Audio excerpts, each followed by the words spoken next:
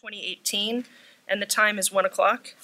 The location is the Department of Consumer Affairs, Headquarters 2, 1747 North Market Boulevard, Room 186, Sacramento, California 95834-1924. The board's paramount responsibility is to protect the health, welfare, and safety of the public through licensure, education, and enforcement in chiropractic care. Please be aware that this meeting is being audio and video recorded for live webcast. Please turn off or silence all cell phones. We will now take roll call. Dr. Azzolino, would you please call the roll? Dr. Heather Dane. Here. Dr. Corey Lickman. Here. Dr. Sergio Azzolino, present. Mr. Frank Rufino. Present. And Dr. Dion McLean and Dr. Dion Ford are not present with us today. Thank you.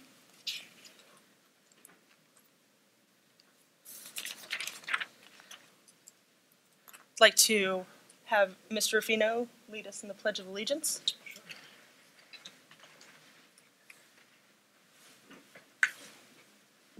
I pledge allegiance to the flag of the United States of America and to the republic for which it stands, one nation, under God, indivisible, with liberty and justice for all.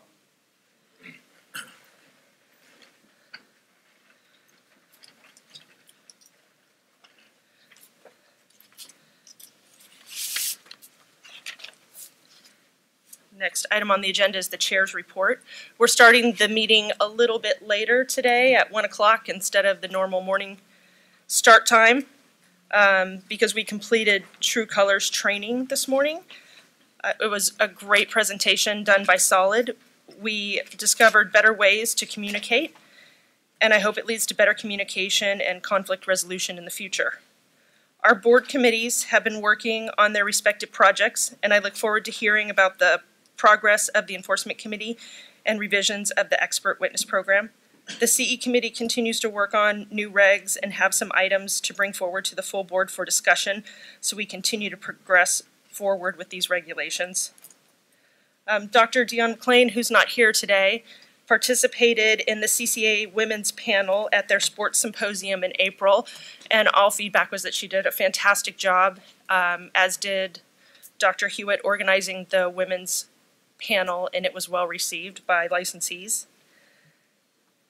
And I want to remind board members of upcoming opportunities for participation. The CCA convention is in October in San Diego. The dates are on their website, and there are also participation opportunities yearly at the National Board of Chiropractic Examiners Part 4 examiners. That is every May and November, and board members are always encouraged to participate. There's also Part 4 Test Selection Committee, which is in June in Greeley, Colorado at the National Board of Chiropractic Examiners headquarters. The Part 4 examiners are twice yearly. The Test Selection Committee is yearly, and if you have interest in participating in those things or in CCA convention, please talk to Mr. Pulio about that. Okay. I'd like to introduce Patrick Lay from the Department of Consumer Affairs. Thank you for joining us today.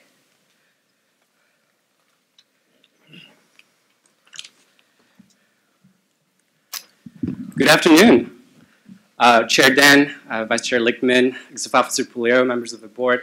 Well, first of all, thank you so much for allowing this opportunity for me to provide an update from the Department of Consumer Affairs to your board. As mentioned, my name is Patrick Lay. I'm the Assistant Deputy Director for Board and Bureau Services at the department. I work under Deputy Director Christopher Castrillo, and between him and myself, our responsibilities include supporting your board and the work that you do in any capacity that we can. I've been on the job for a whopping 7 months, which I'm told translate into 10 years of department time. So Executive Officer Puleo, I'm right behind you in terms of veterancy at the department. A little bit about myself, if I may. Prior to joining the department, I served as the Assistant Chief of External Affairs at Cover California at the State's Health Benefit Exchange, where I helped implement the Affordable Care Act since it opened its doors in 2013. And prior to that, I worked in the California State Assembly, where I staffed issues related to the judiciary and Veterans Affairs. So with that, again, thank you so much for having me, and I will begin my update. My first one is a personnel update. The department recently welcomed a new Deputy Director for Legislative Affairs, Mr. Dennis Cuevas Romero.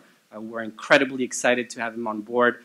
Before coming to the department, Mr. Cuevas Romero was the Government Relations Director at the American Heart Association since 2016, and prior to that, he was a Legislative Associate at the Hernandez Strategy Group from 2013 to 2016.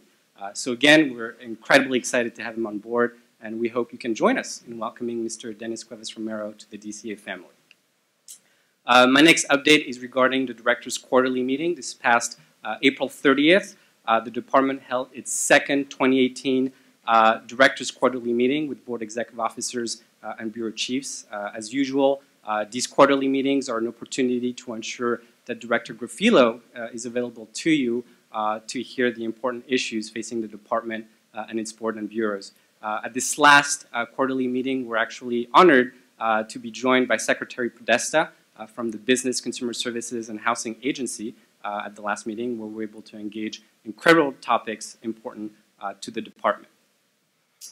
But in addition to executive officers and bureau chief, we also want to make sure that our director is available to board members, which is why my next update is regarding a director leadership call. So this upcoming June 25th, Director Grafilo will be hosting a conference call with board presidents and board vice presidents, and we're looking forward to your participation and a fruitful conversation about the department and the issues that you care about. Again, the teleconference call with Director Grafilo will take place on June 25th from 1:30 p.m. to 3 p.m. You should have received an email communication with additional details, but feel free to reach out if you need any assistance with RSVP. My next update is regarding licensing and enforcement work groups. In April, the department hosted licensing and enforcement work group kickoff meetings.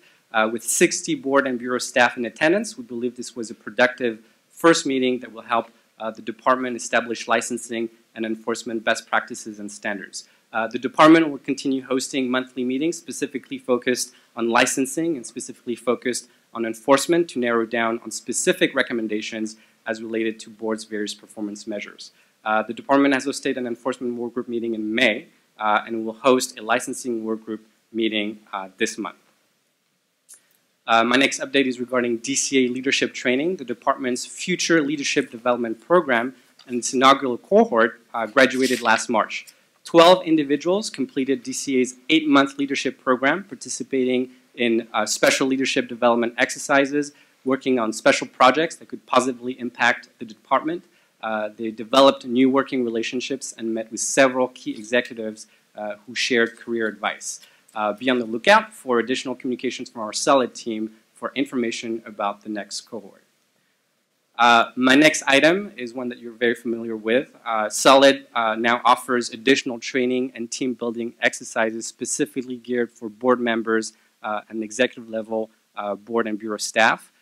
As you know, these courses are designed to improve cohesiveness within groups, provide a safe environment, and build positive relationships in the workplace. Board members and executives can choose from a customized series from course topics, including, as you know, true colors, conflict styles, going from good to great, leadership styles, and working with difficult people. My next update is regarding the Substance Abuse Coordination Committee. This past April, the department reconvened the Substance Abuse Coordination Committee.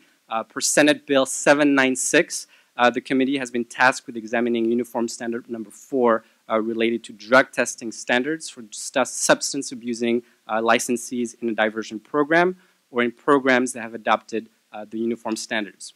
As you know, Uniform Standard Number 4 is the guideline related to all aspects of drug testing, including testing frequency, types of tests, disciplinary requirements for testing violations, and more. The committee will determine if the existing criteria for Uniform Standard Number 4 needs to be updated based on recent advances in testing research and technology, and is also tasked to report back to the legislature by January 1st of 2019. Per statute, the committee is made up of the Healing Arts Board's executive officers, a designate from the Department of Healthcare Services, and is chaired by the director of the department. At the last meeting, the committee determined to collect more information and expert testimony on various topics, including emerging drug testing technologies and currently contracted vendors by the department. The next Substance Abuse Coordination Committee meeting will take place on Wednesday, June 27th here in Sacramento, and we'll continue this conversation on updating Uniform Standard Number 4. And my last update is regarding required board member training. Dates for the 2018 Board Member Orientation Training, or BMOT, have been set. We actually have one tomorrow in June 6th. The next one will be September 18th, and the last one for the year will be December 5th. As you know, this is a one-day training in Sacramento, which details the important functions and responsibilities of board members. Registration is online, and as you know, the training is required within 1 year of appointment or reappointment to a board.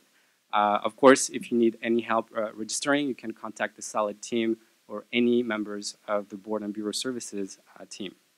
So that concludes my update, and as a point of personal privilege, I wanted to say that although I am new to the department, it's been an incredible privilege to have this opportunity to both work with you and with staff and every day learn about the incredible work that you do protecting California consumers and California patients. So again, thank you so much for having me today.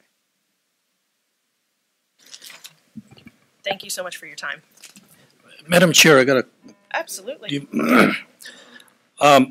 Thank you, Patrick, and congratulations on your appointment. Thank you. Just to be clear, I got just a quick question regarding your presentation. The first one deals with the DCA Leadership Program. I'm assuming that's for staff. That's correct. Do you envision, or do you think the department is going to look at doing a leadership program for the chairs of the various board under your jurisdictions? Yeah, I believe the executive bootcamp trainings is part of that vision, and being able to offer board members a list of trainings that may be related to topics that may be of importance to board members or the board in general. As always, the department is open to feedback, so if there are particular course topics that you think we should be adding to the portfolio, we'd be more than happy to communicate that to the SOLID team and explore various additional training options for board members. Also, you mentioned the June 25th directors conference call with the board leadership. Just to be clear, that's for the board's chair and vice chair. It is not for any board members that wish to participate or partake in that call. That's correct. The call will be geared towards board chairs and vice chairs. And I made a note about quarterly meetings with the EOs, correct? That's right. The department is hosting quarterly meetings with the director and board. Correct. Does that include, in those meetings, that includes the board's chairs or vice chairs, or is that just exclusive to EOs? Yeah, those meetings are geared towards board chiefs and bureau chiefs and board executive officers. And that's part of why we are now hosting this teleconference call with the directors. Great, thank you. Thank you very much. Thank you so much for having me. Thank you, Madam Chair.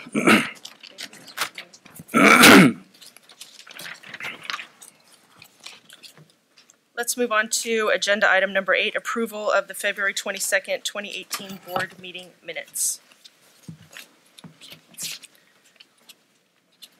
Is there a motion to approve the minutes? Prior to the motion, Madam Chair, I have some questions or some corrections. Would we do that during the discussion, or I guess we can do it now? Go ahead. I'm not sure. Whatever is the protocol. Yeah. Yeah? Okay. So the first question is more or less, I guess not necessarily as a curiosity, but also for the record, one of the board member was absent, and it's not noted whether he was absent because he was excused or because otherwise, and I'm just not sure that I'm referring to Dr. Rosa. And then on the roll call it says all members were present, but technically we had a board member not present, so. All board members were present at that meeting. He wasn't a board member. Okay, so that's, at that meeting. I was not aware of that. Okay, thank you. On page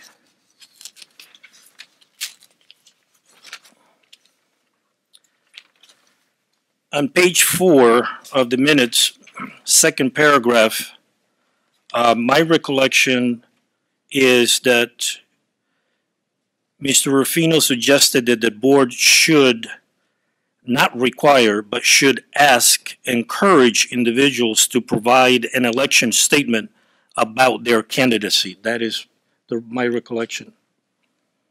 So I did not, I'd like to delete the word require and add what I just, and then delete demonstrating their capacity to serve in the desired position. That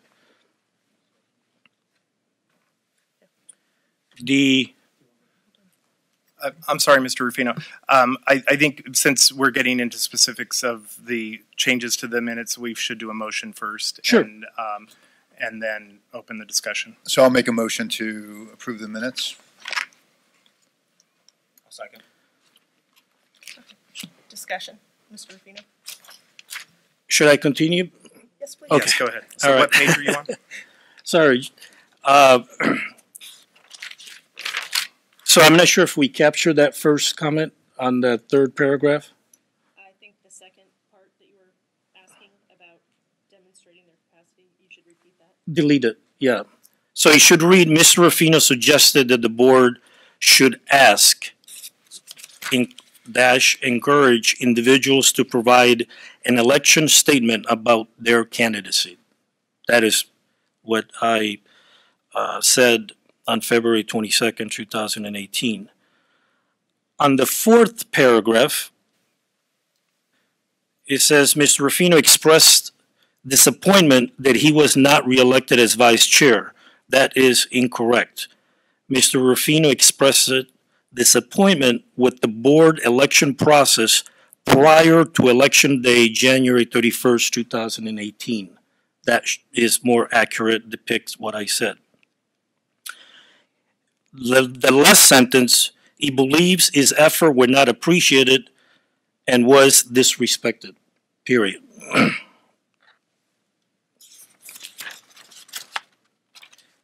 Page 6.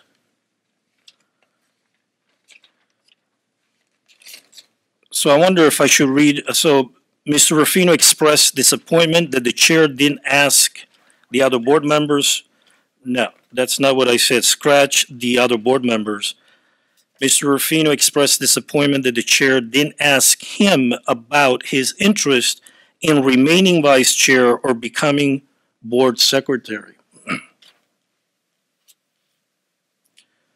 Now we're going on page 7, and we're going to 1, 2, 3, 4, 5, 6, 7, 8, 9th paragraph.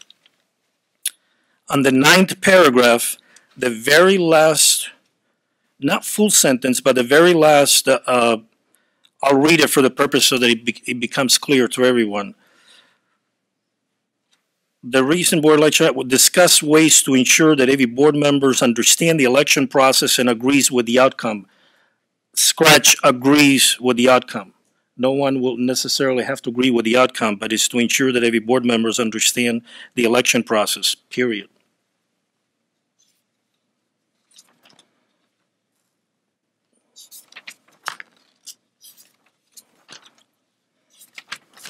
And those are my amendments. Thank you, Madam Chair.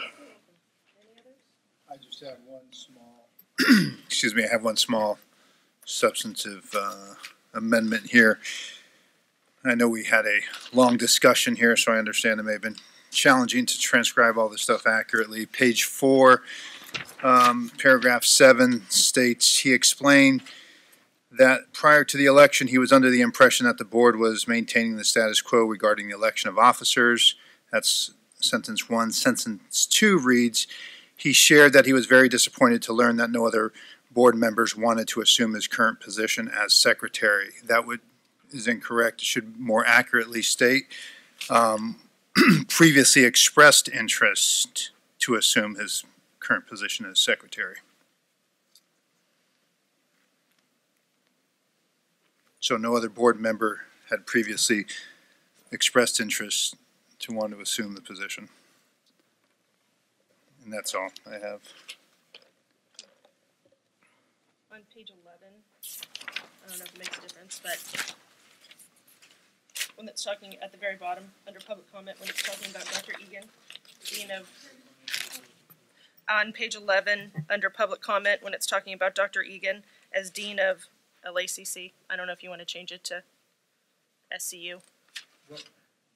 I think technically the college, because the university is is SCU, LACC. but LACC is He's the is a dean of college just within. the chiropractic portion.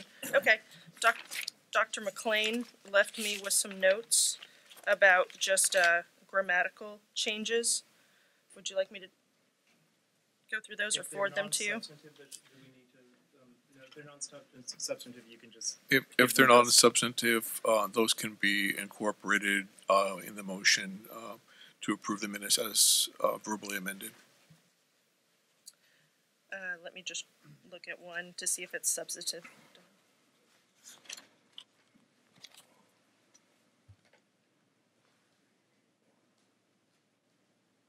Okay. Yeah, looks like most of them are typos, and I can forward those. Any public comments? I have one last thing, I'm sorry. Page 5, first paragraph. Dr. Azzolino expressed dissatisfaction with last year's Sunset Review meeting. He stated that the majority of the board members, including himself, were not given the opportunity to attend the meeting. Should actually say the opportunity to participate in the meeting, speak or participate, not attend, because obviously weren't prohibited from sitting in the audience.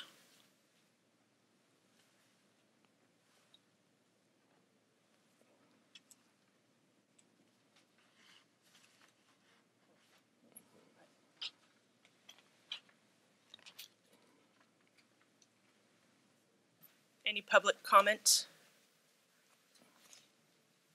I'll call for the vote.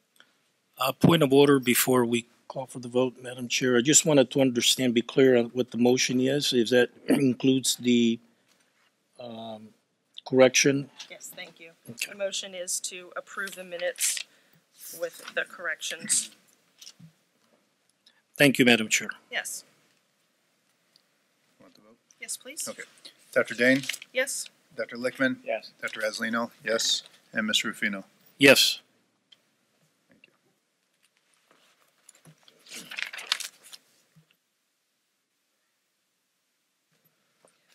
I'll move on to agenda item number 9, Executive Officers Report.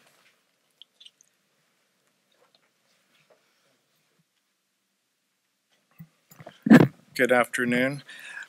So for the Executive Officers Report, the board members under tab 9, you have tabs A, B, C, D. And there, but the handouts that are they're not tabbed for the public, but there's handouts that go along with my report. So the first item is administration, and we have 2 vacant positions currently. One of them, the staff services analyst position, which is the continuing education coordinator. Previously, Jeannie Mitsuhara was in that position. We've offered the position to somebody, and her name is Natalie Boyer, and she's starting on the 18th of this month. So we're looking forward to her coming on board. We're very impressed with her, and I think she'll be a big asset to the board and CE in particular. I think everybody will. It'll be positive. We'll facilitate the CE process and start. We're going to start looking for innovative and streamlined ways of organizing CE. So I'm looking forward to working with her. Excuse me. The other position is the Marcus's former position, the Associate Governmental Program Analyst, which is our policy analyst position. We've started the recruitment process. It's been advertised and we've received applications. Our next step is the interviews.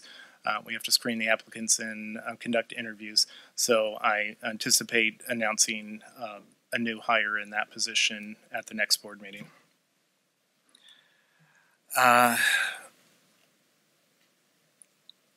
And I just, speaking of Marcus, I just wanted to, Chris Castrillo mentioned it at the last meeting, and Patrick just brought up the future leadership development. And I just wanted to say that Marcus was one of the individuals in the first group of the future leadership development, and he participated in that, and so he's learned a lot through that process, and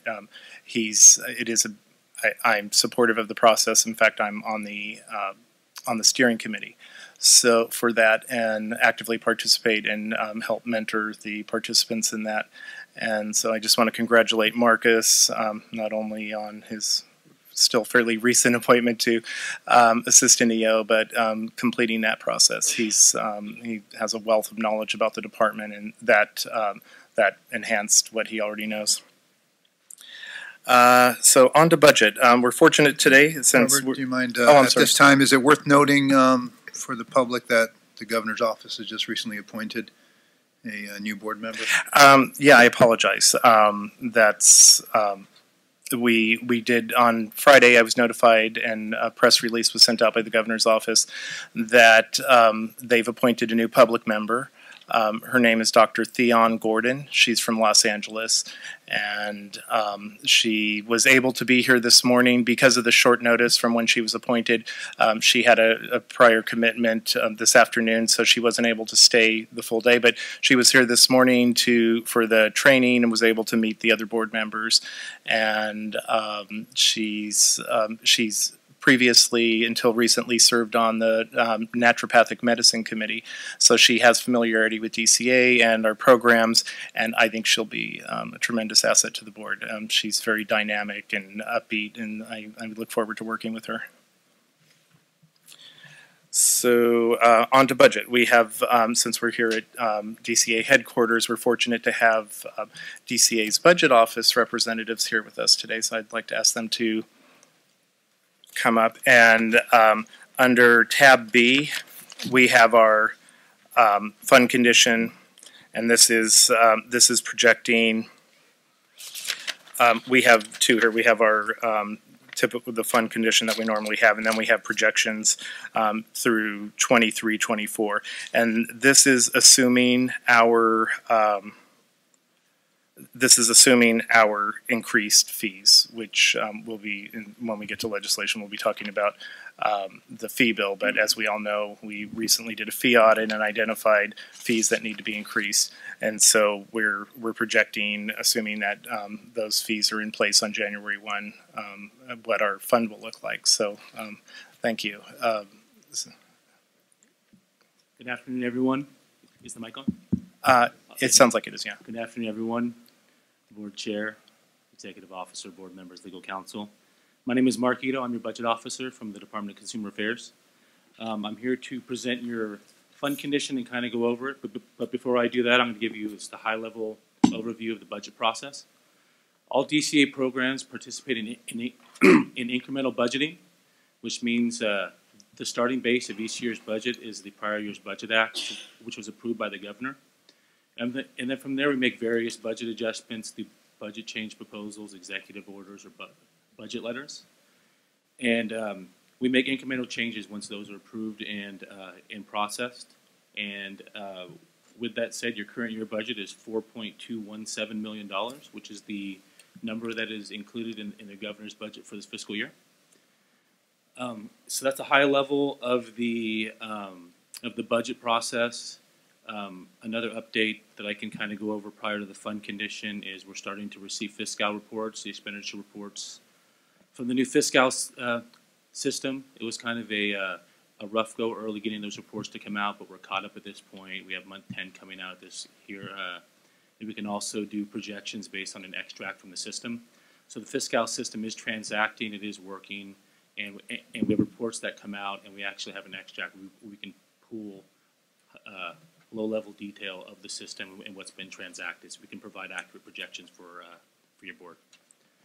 Now on to the fund condition here. The fund condition that is included in the governor's budget for this year does not include your fee increase that is effective January 1st, 2019. So your fund condition in the governor's budget that you'll see is the one that shows that your months in reserve and your fund balance are decreasing at a pretty fast pace, it looks like on there. So you are structurally imbalanced, which means that you're spending more than you're bringing in. So that's your first fund condition in your packet that you have. Now your second fund condition that Mr. Pulio referenced here is the one that includes your fee increase. So if you're to look at the second fund condition, your spending and your revenue are pretty on par. And you can kind of tell, your months in reserve are slowly going down even with the fee increase on your fund condition. One thing to kind of mention on the fund condition is that it assumes that you're only going to bring in the revenue that you project and that you're going to fully expend your appropriation, which is your budget for every year. One thing of note for the chiropractic board here is that you guys usually save somewhere between $300,000 to $500,000 every year. So you're not fully expending your budget. So this fund condition assumes that you are. So although this fund condition after the fee increase shows that your fund balance is going down, in actuality, in real life, if you include those savings that you've historically saved every year, your fund looks good after the fee increase. So I think that's it for the fund condition. I can answer any other questions you have at this point. I have a couple of questions. Yeah. Well, and just overall concerns that aren't different than concerns we've had before, but our pro rata portion went up nearly $50,000. Okay. And although this board does try to spend less than the money that's fully given to us in the budget, Okay. the pro rata is something we don't have a lot of control over, and it's concerning that it can jump by tens of thousands of dollars a year without any end in sight. So that's a concern for our board, and one reason why we do try to be fiscally responsible so that we can absorb some of those things. Just being from the budget office, that pro rata has always been a concern of ours, and it's a little bit stressful. Yeah, absolutely. What I can do is I can provide the executive officer with the methodologies and how we come up with the pro rata numbers. Most of the pro rata is done off a position ratio, and we do use workload when it is available. Yeah. I do understand your concern. I can provide the executive officer with information, and we can have ongoing discussions. Yeah, and we've discussed it in previous board meetings. It's just one thing that's a little bit of an unknown, and we never know what the next year's numbers are going to be. So it's a little scary. Just to take Mark off the spot, No, I know. The budget office monitors the I get budgets, it. but they have no control over pro rata. So I know. I just feel it's important to Yeah. express our frustration with the pro rata sometimes. I'm not trying to put you on the spot. I'm just, you're here, we're talking about I budget, so I'm understand your going to concerns. bring it up Don't worry in a about it. public setting. And then on the fund condition here, does this include our repayment? So this is, we're showing a slow dwindling even with our fee increase, and it isn't including the repayment. Yeah, this does not include the Okay. repayment. However, as I mentioned, with your historical savings of $300,000 to $500,000 every year, Right. I anticipate that your board will be able to start making those payments again. Okay. Yeah. All right. Thank you. You're welcome. well, thank you, Mark. Awesome. Thank you so much. Have a great day.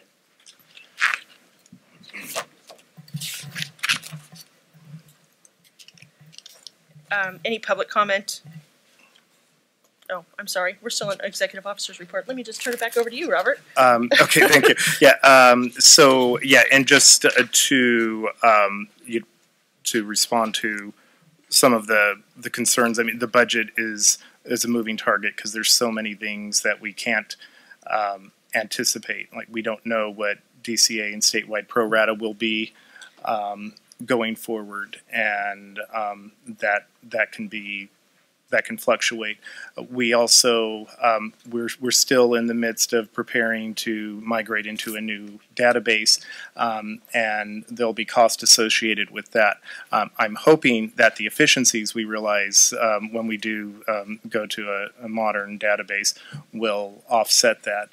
But I think I'm very comfortable with our budget, especially knowing that we traditionally revert money. We since I've been with the board, we've never gone over, and historically have always gone significantly. I'm sorry, I'm losing my train of thought. Been significantly under budget. So it's I'm comfortable going forward that even though it shows that we're gradually dwindling, that we won't realize that, and that will be pretty solid ground for this foreseeable future.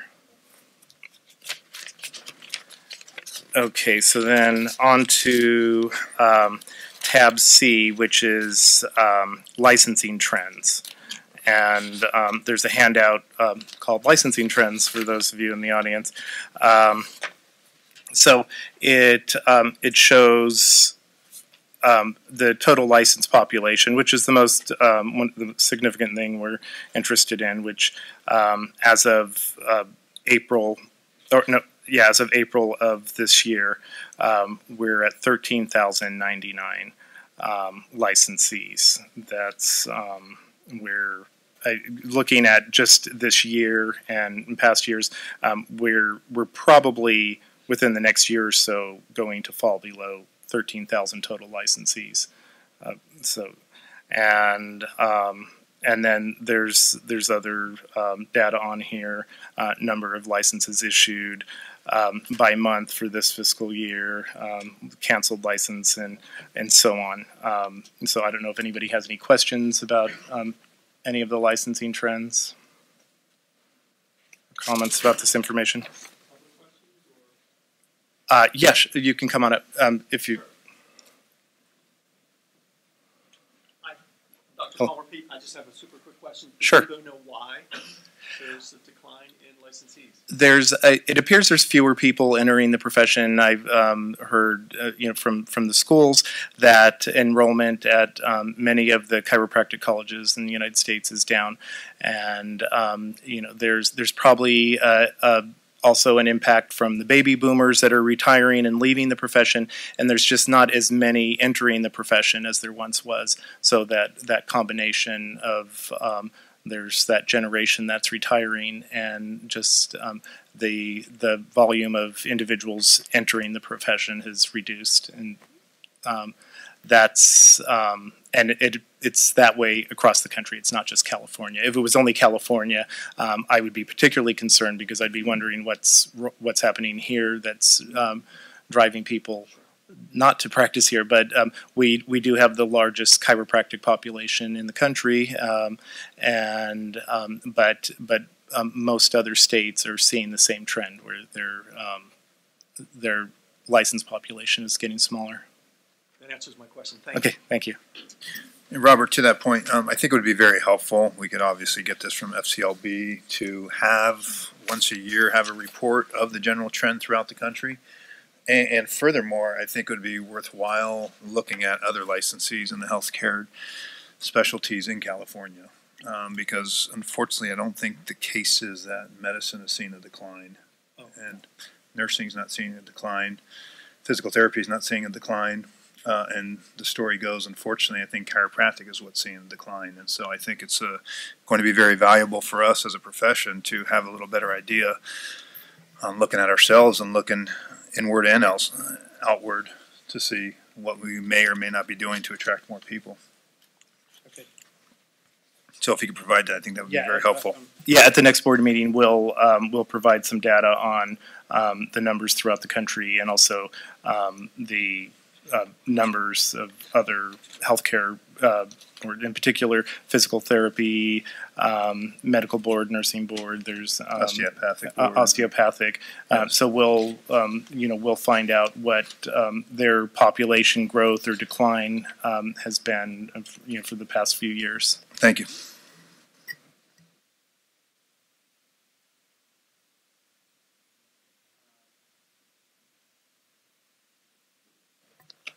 So then finally we move to compliance or enforcement stats, and we have the handout that we have at every meeting, and so it carries us through June 1st of this year. The far column on the right is fiscal year to date enforcement data, and then we have the 4 prior fiscal years. We're getting close to the fiscal, very close. The fiscal year ends at the end of this month. As you can see in number of complaints received, we're a little fewer than last year, which is most likely a good thing. Because this board has been very proactive about educating the profession and getting information out about common violations and so on. So hopefully that's contributing to this the fewer complaints received. And then it goes down. It lists all of how the cases were closed, or the complaints were closed. We issued 17 letters of admonishment and 17 citations and fines so far this year, and we filed 31 accusations. And then there's various other information if anybody has any questions about a particular area or the numbers in general. And then there's also information in here for that gives detailed information about there's a spreadsheet or a table that has accusations filed, and it actually gives the name and a brief description of the violation that the person was disciplined for. We also have that for licenses that were denied. There were none this period. There's disciplinary actions taken, reinstatements, and so on. So that gives detailed information for anybody who wants to know a little bit more about the what we're actually seeing in enforcement.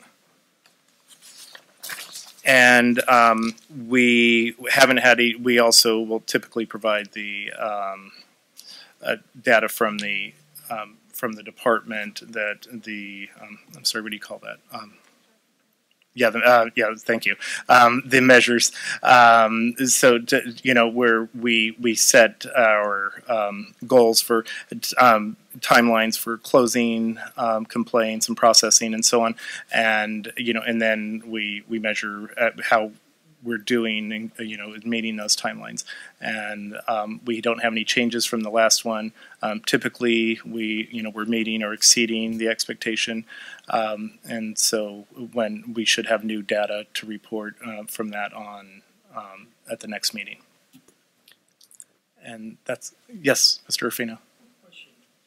Sorry, am I on? Yeah, quick question. With regards to the fines for the citation, the amounts, are these amounts the one that we already have received? Because I know some of them we cannot collect. Or are these just what do we have fined? That's the amounts we fined. They don't always pay when we issue a citation and fine, but we do have the ability to, if they don't pay, to submit the matter to the Franchise Tax Board, and they can collect from the individual's tax return. We also have, if it's a licensee, which most of the citations we do issue citations to unlicensed individuals who are practicing. But if it's a licensee, if they have an outstanding debt to the board, they can't renew their license until they've paid that. So we have that ability. So in most cases, we are able to collect. And where does it show on the line item on the budget, the fee collected or uncollected? Is there a specific line item? It's probably not in the documents we have here, but yeah, we do get that. We do get that information, like it's grouped in with other, so we wouldn't necessarily know it was a citation we collected, but it's there is a line item for cost recovery. Okay, thank you.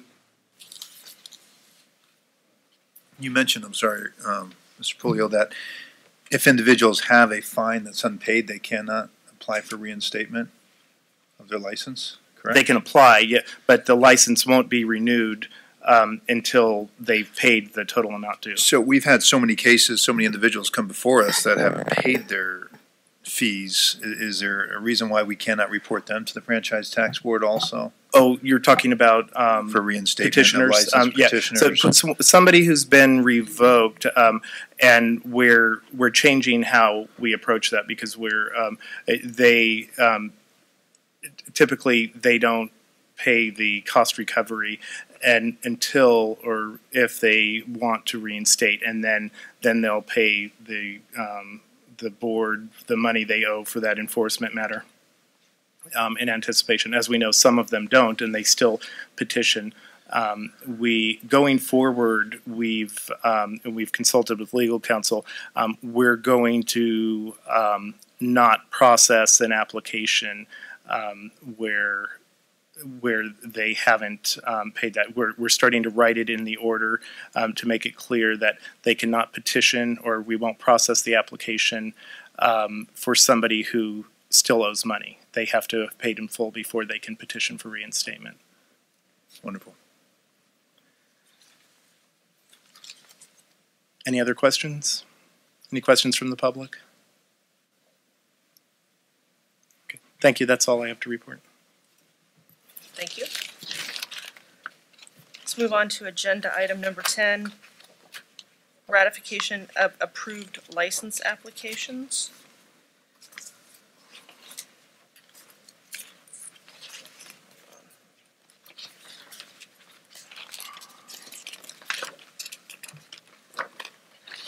Is there a motion to, I so move.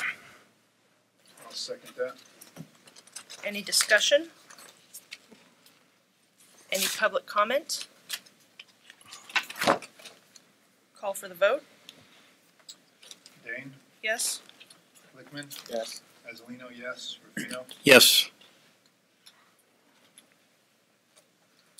All right, let's move on to item number 11, ratification of approved continuing education providers. I'll move to approve the continuing education providers. I'll second the motion. So last we were on this topic, last board meeting, there was an application that was being changed, correct? No, I believe there's the application process was being changed and So the application process is part of the larger CE regulation that we're trying to reform. We discussed these continuing education providers in our last CE committee meeting, and it was the committee's recommendation to approve the CE providers based on how the regulation is currently written. So the CE provider application and the larger CE regulation that we've been working on rewriting for a while now is all part of the same package. It's not a separate item. Does that answer your question or not? it does. And who is on that committee right now? Dr. McLean Okay, and myself. all right. Thank you. You're welcome. Any other discussion? Any public comment?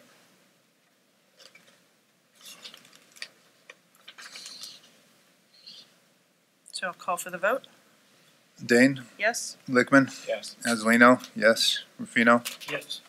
Yes.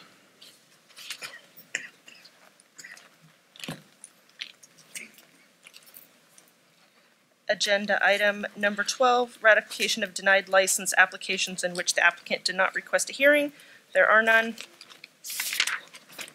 So we'll move on to agenda item number 13, presentation by Board's legal counsel on the Bagley-Keene Open Meeting Act and re-election of officers.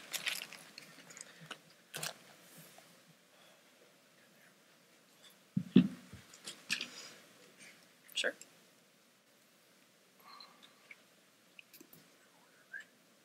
I think so.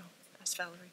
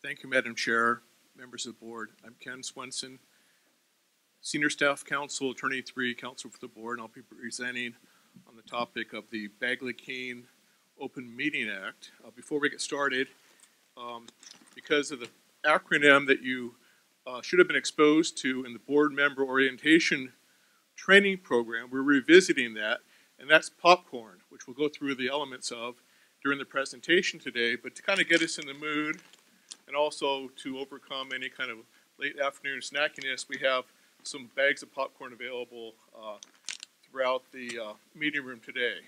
So sometimes it takes a little something to help trigger our memory. Different people trigger their memories differently.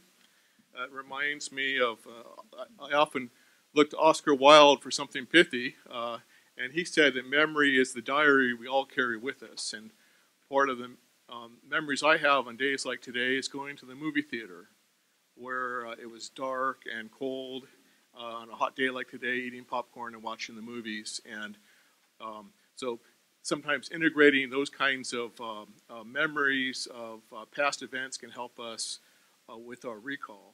And the idea here today is, what is the purpose of the Open Meeting Act? If we can really concentrate on the public purpose of the Open Meeting Act, all of the other pieces of it fall together.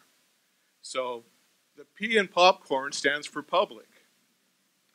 And under the Open Meeting Act, the public has certain rights. The Bagley-Keene Open Meeting Act, which was codified in California Government Codes sections 1120 through 11132, was enacted in 1967 to require transparency and openness in government, to promote accountability of state boards and commissions, and to recognize and protect the rights of the public to participate in democratic processes. The acts require certain things of boards and commissions that are part of the state, specifically to give public notice of the meetings, to prepare and post agendas for public board meetings, to accept public testimony and comment at board meetings, to conduct board meetings in public unless specifically authorized to meet in closed session, and to take steps during the meetings to protect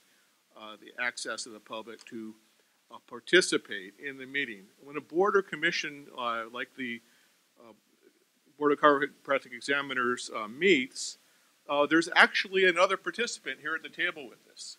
And it's part of our job as public officials or public servants to assure that the public has their seat at the table when we convene these meetings. And so the purpose of the Open Meeting Act is to protect those public interests. And the act itself declares that the public policy of the state is that the state agencies created by the legislature exist to aid in the conduct of the people's business, and proceedings of public agencies should be conducted openly so that the public may remain informed.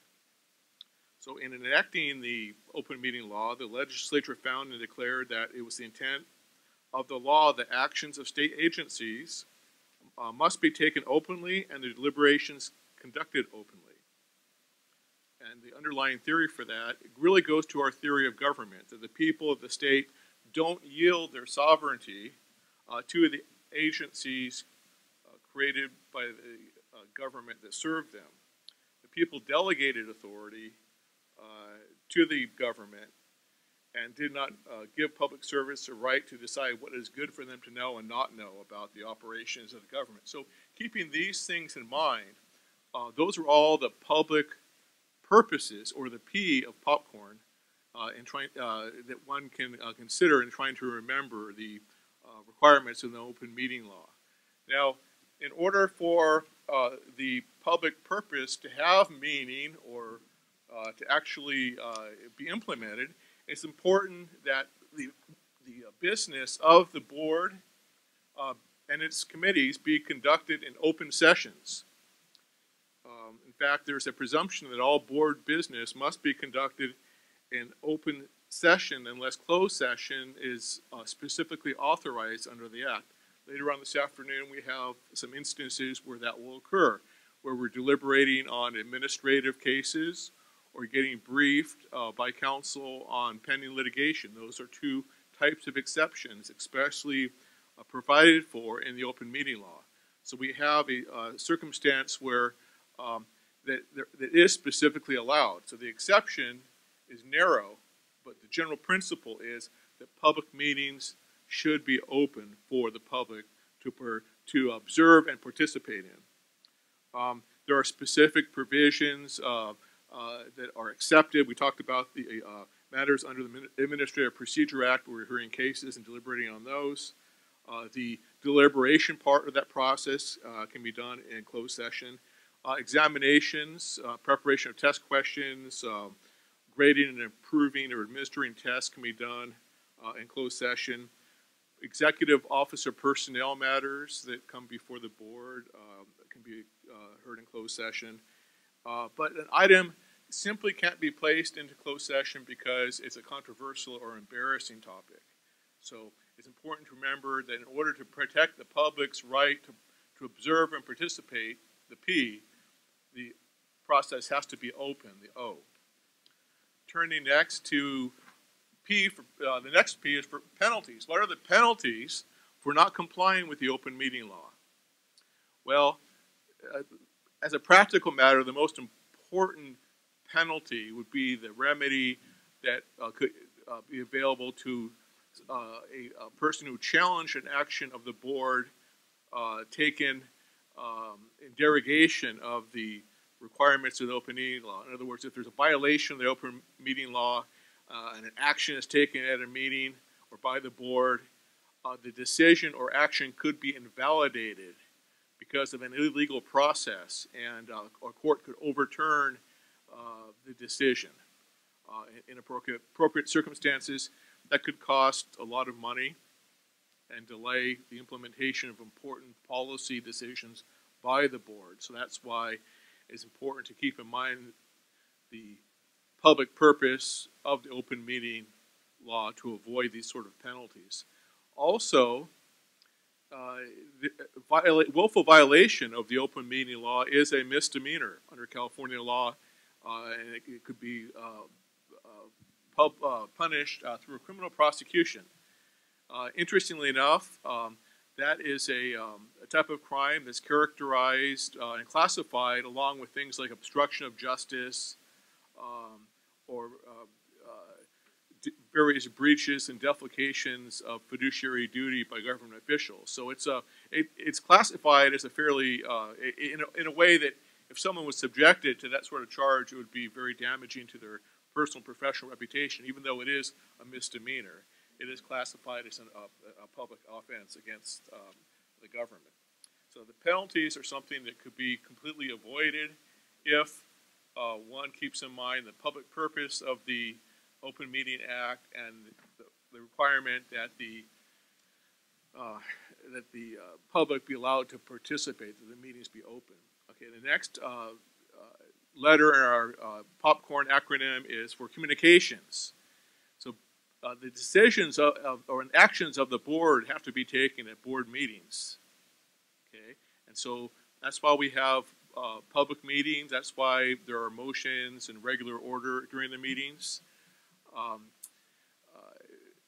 Obviously here we have a quorum of board members. It's a formally noticed meeting, but there can be other types of communications, which the C stands for, that could actually constitute a board meeting even though it was unintentional. So as an example, let's say a committee meeting, because there's only 2 members, and we'll get to that in a moment, but a committee meeting with only 2 members isn't a meeting under the open meeting law. You don't have to have notice and follow the formalities.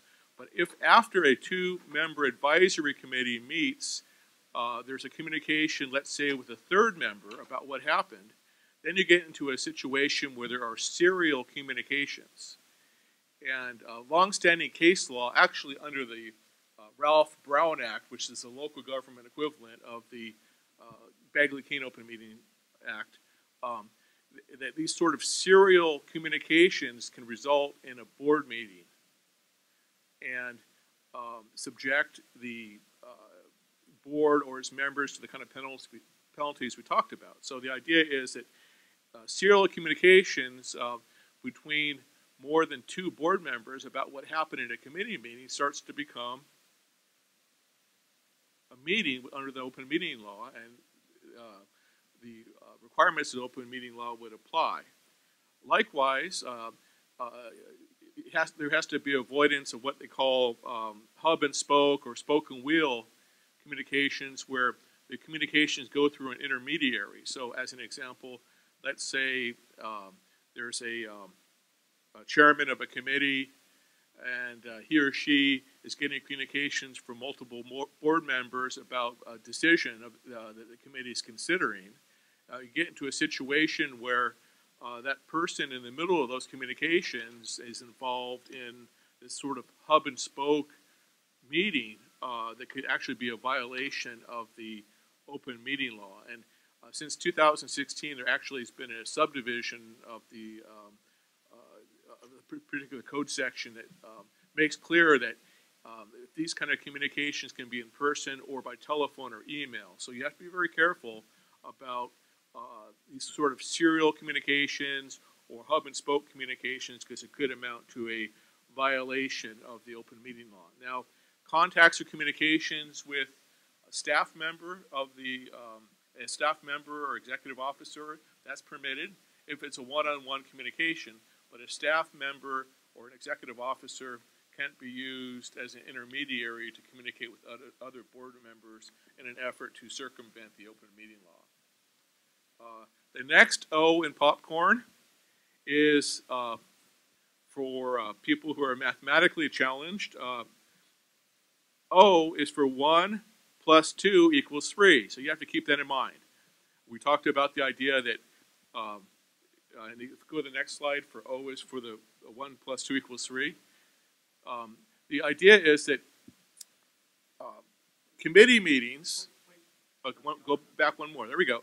Committee meetings are exempt from the requirements of notice and public participation because there are only 2 board members, and the motions that they consider during the board, the committee meetings, are recommendations to the full board. So they come before the board as recommendations. At that point, then there's public comment before the full board acts on it. So there's the opportunity for open access to the deliberations and public comment. But when you start having more than 2 board members at a meeting of a committee, then it becomes a state body for purposes of the Open Meeting Act. And so that could happen either by a 3rd board member appearing and participating in a committee meeting, or through this serial meeting issue we just discussed, or the hub and spoke issue we just discussed. So you have to keep that in mind. If for some reason a board member appears at a committee meeting where he or she is not a member of the committee, they're more than welcome to do that, but they can't participate in any actions during that committee meeting. Otherwise, it becomes a possible violation of the Open Meeting Act.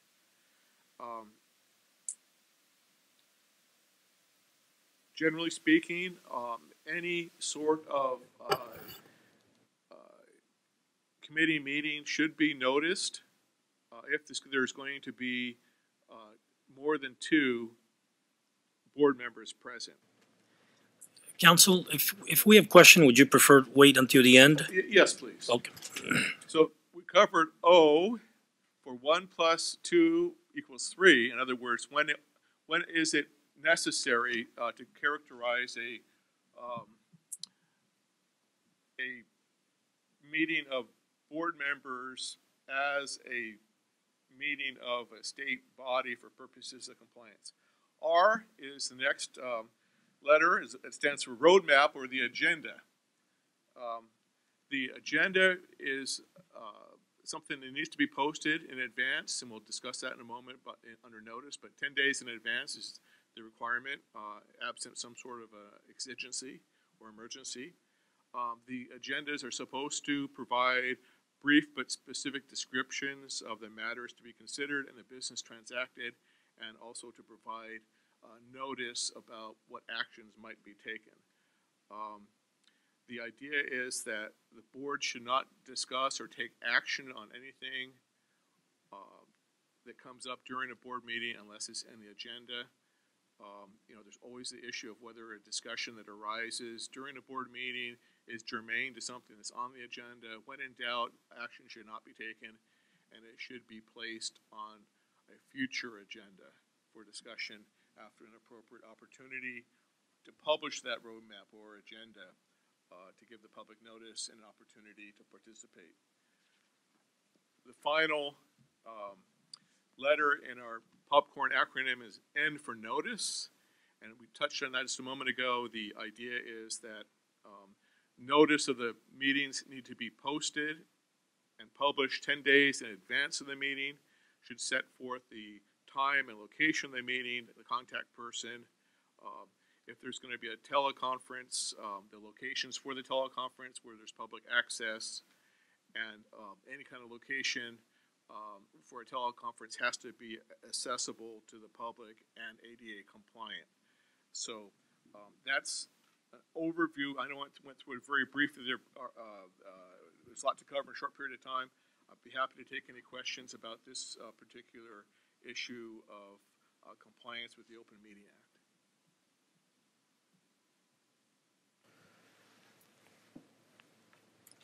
I have a quick clarification question. So I want to go back to your committee meetings or subcommittee meetings, if you will, where 2 members, and you said if a third member who's not a member of the committee, if that member shows up, but he does not take an action and does not partake in the vote or in the recommendation, but can't make public statement or cannot. So at that point, it is assumed that that board member is influencing the decision. The board member does not lose his or her status as a member of the public. And so that board member could attend a committee meeting of a committee he or she was not a member of, just like any other member of the public. So if a motion comes before the committee after it's been made and seconded and there's a pending motion and it's time for public comment, a board member can make public comment during that time in a committee meeting, but the board member cannot actively participate as a member of the committee because the committee is limited to 2. Otherwise, formal compliance with the requirements of the Open Meeting Act would be required.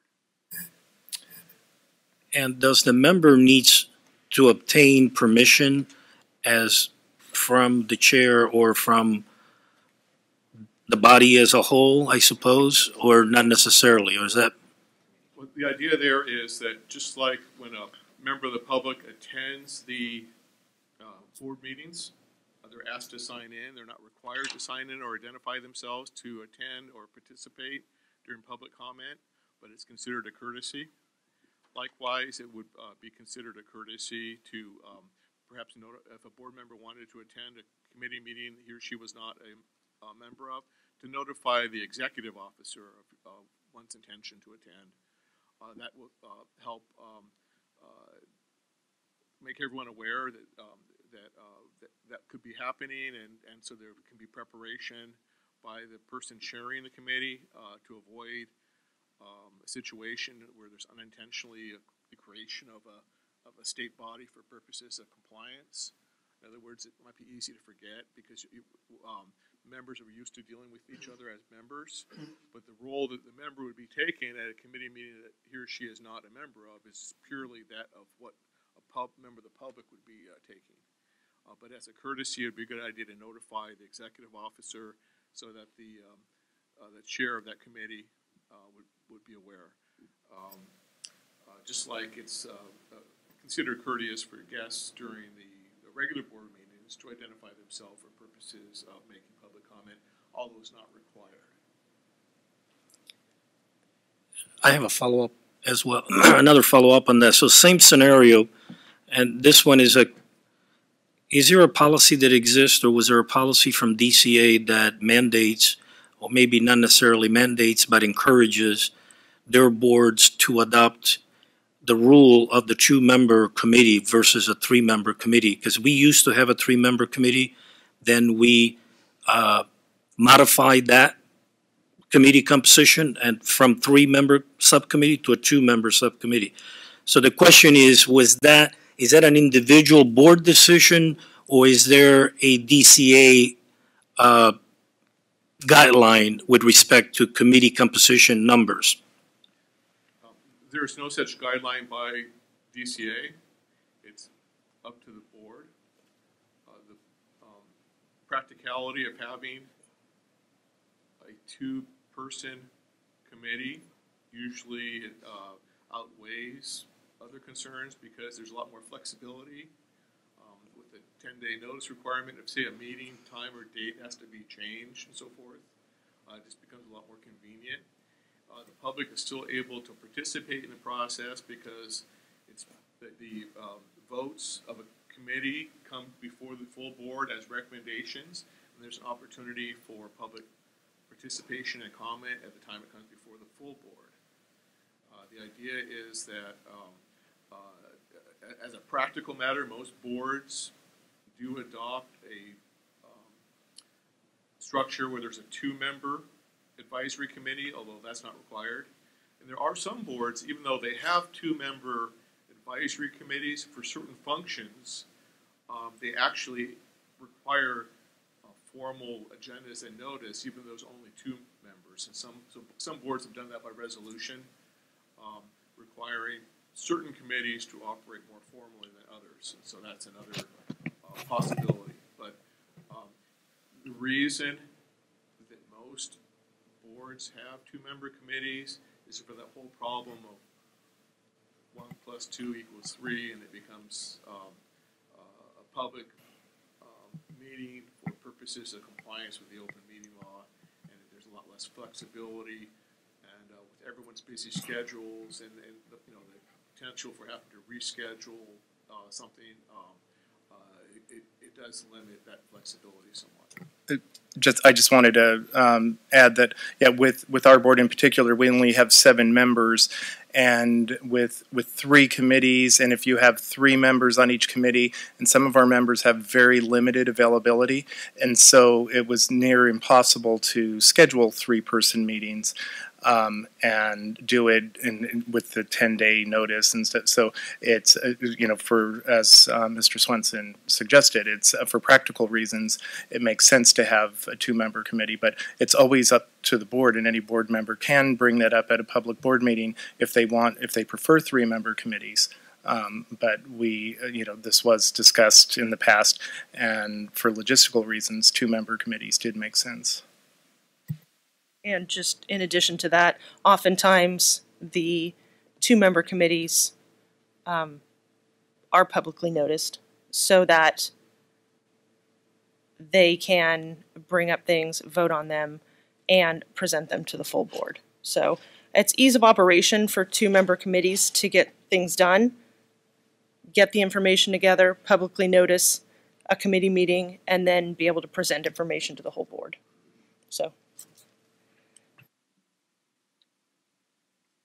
One question here, Ken, or more of a statement. I posed the exact same question to our previous council about a board member showing up as a public member at a council meeting. I believe you may have been in on this conversation, and it was just suggested to not, because it may appear to be undue influence and the matter is going to come before the board anyway. So is that something that many other boards have encountered? Normally, the board members are so busy with their own committees that they don't do that. Yes, and we haven't had an instance that I've been on the board since 2012 where somebody's wanted to show up, but I just wanted to get some clarification on that. Yeah, it's not usual or customary, but it's not prohibited. So I wanted to make clear, though, if a board member appears at or visits another committee they're not a member of, they're participating or should be participating only as a member of the public. And if there's something that crosses over more than one committee's jurisdiction, then the matter should be heard in each committee and then brought to the full board. I think to Dr. Azzolino's point, I think it's the perception issue is big. If you have three members in the room, even if one of them is just sitting back there, the members of the public may not know, and they see these three members.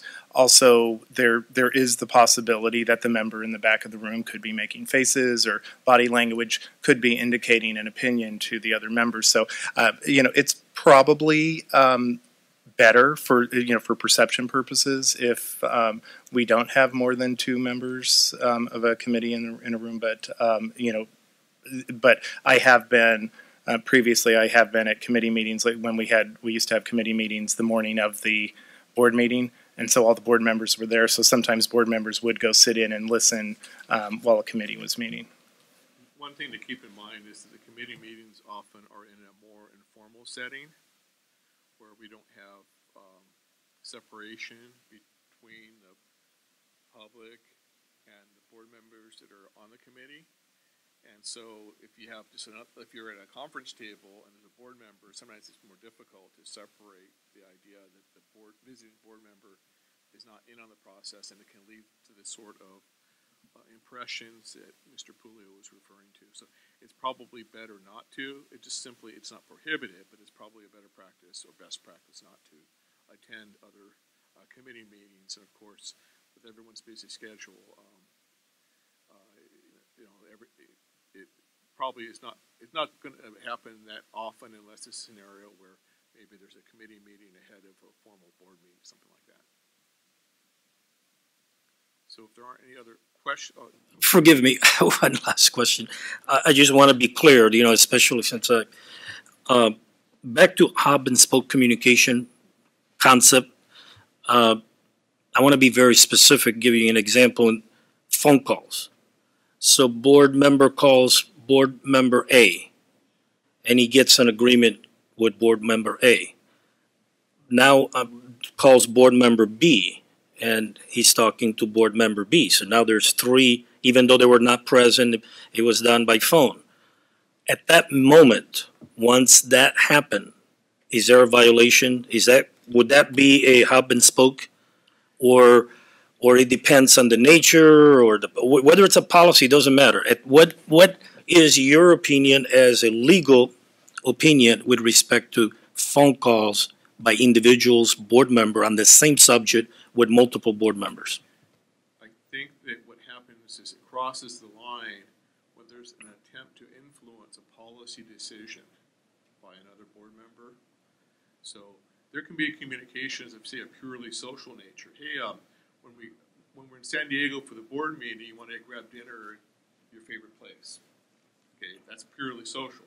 But if there's a discussion about some pending business before the board, an attempt to influence a policy decision, then it's beginning to cross the line. Now, it have to be looked at on a case-by-case basis, but it's better. In fact, it's a best practice to avoid those kind of communications altogether. So it can happen in a very innocuous and informal, unintentional way. You're at dinner together with a couple of board members after a board meeting, and something comes up. You have to remember that there's more than two other board members with you, and you're talking about board business. It's a meeting, and so you have to refrain from talking about policy matters. Talk about football, basketball. Talk about the Warriors, whatever you want to talk about, but avoid discussing policy matters in those kind of informal settings. Social communications don't count, but what you have to avoid doing is lobbying or discussing or trying to obtain commitment on some sort of a policy matter that's before the board. That could be of a purely procedural nature, or it could be of a substantive nature. But just as long as as long as you're discussing board business, that's where it could be a concern. And as a practical matter, there are really few, if any, prosecutions for violation of the criminal prohibitions, or there have been some, particularly in other states like Michigan. There's a famous case there where 8 members of a particular board got prosecuted and convicted of misdemeanor violation of their open meeting law. there aren't at least any published cases in California that deal with that. But because that sort of even though it's a misdemeanor, it's classified as a type of public offense like obstruction of justice or defalcation of a fiduciary or public official.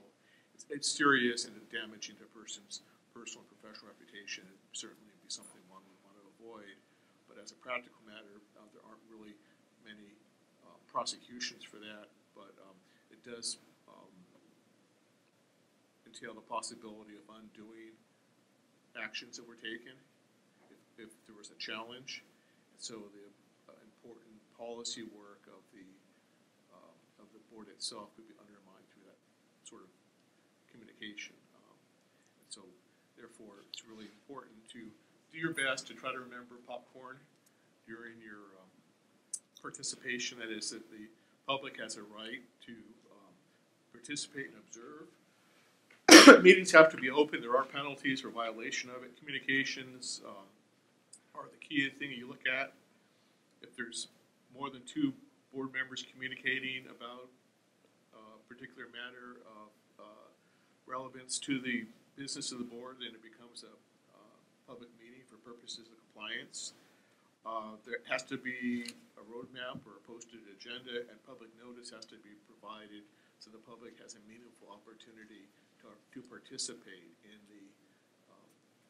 the work of the board, to preserve that seat at the table, so to speak. So just try to remember popcorn when you're crunching on it later. Just try to keep that in mind. I appreciate that, counsel, and I really appreciate it, but I'm still confused. So I'm going to, I mean, we got it. I mean, there's no question about it. You know, you're in a meeting, you're in a restaurant, whatever. There's more than 2 members, there's 3 members. That's totally, I got that. That's crystal clear to me. That the part that it's not crystal clear to me right now, and I'm sorry for asking again, is phone call communication. If I am not speaking directly, or if someone, I should not say it because I have not done it, under the Brown Act, it was not permissible. And I'm assuming that the Brown Act is very similar to, but under the Brown Act it was a little bit different. So I'm familiar serving in local jurisdiction, serving at the local level. You know, I'm a little bit more familiar with the Brown Act. I'm not as familiar. So, but that said, I just want to be clear in my mind anyway. I'm not sure, maybe everyone else, it's clear in their mind, that if a board member has a communication verbal, not in, you know, sitting down, not in, you know, social setting, and regardless, if he's got a communication that deals with quote unquote policy, whatever the case may be, but it's a decision of the board, and he's having the same conversation with another board member, at that point, is that a violation or it's not? Not about, hey, by the way, let's eat at this restaurant. Not about happy birthday. Oh, by the way, congratulations on this. We're talking about board business. If you have it by phone, that's what I'm trying to understand. Well, I think the way to look at that scenario is once you start having those sort of serial communications, it becomes a meeting of a state body, whether you're intending to have it be a meeting of the state body or not. That triggers a requirement for compliance with the Open Meeting Act. So it's not to say that the individual communications are necessarily a violation, but a series of those kinds of communications creates a scenario where it's required that you comply with the notice requirements. And so what ends up happening is after that first communication, then I'm not saying you necessarily have a violation in that sense, but something has happened that creates the need for compliance. And if there isn't compliance, then whatever action results from those sort of communications could theoretically be undone. I'm sorry, the attorney in Ken is trying to give a nuanced answer because the law is nuanced and there's very little black and white, but the answer is yes. Thank you. In my opinion. Yeah.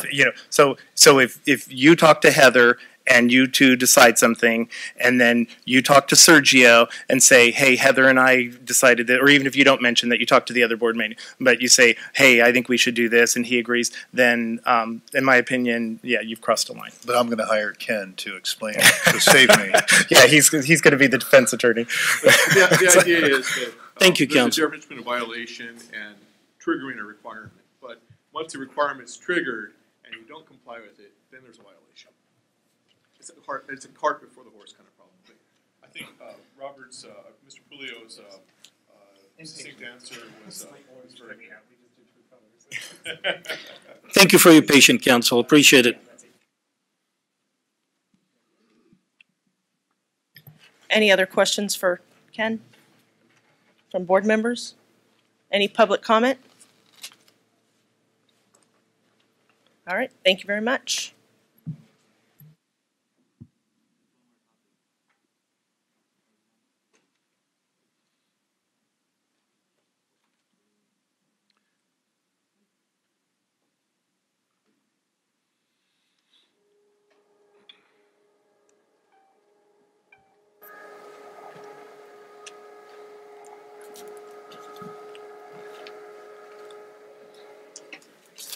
It's time for a scheduled 15-minute break.